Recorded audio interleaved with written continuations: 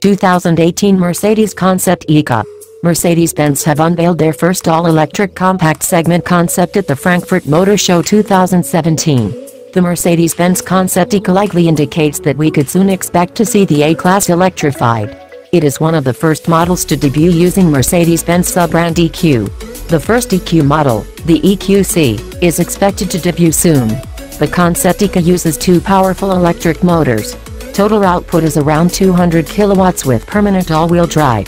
Two drive programs, Sport and Sport Plus, offer a different front-to-rear torque distribution. Depending on which program the driver chooses, the grille changes looks, showing a flaming wing in Sport or a Panamericana grille in Sport Plus. It manages a range of about 400 kilometers depending on the battery installed. A 60 kilowatt-hour lithium-ion battery is supplied by Daimler. Charging is also innovative with either induction or callbox, allowing for rapid range extending. Performance from 0 to 100 kilometers per hour is in the region of 5 seconds. The design of the Mercedes-Benz Concept EQA is similar in concept to the A-Class. It features boxy proportions with short overhangs. The alubeam paint finish contrasts with the black panoramic glass roof. It has been fitted with a set of 20-inch wheels.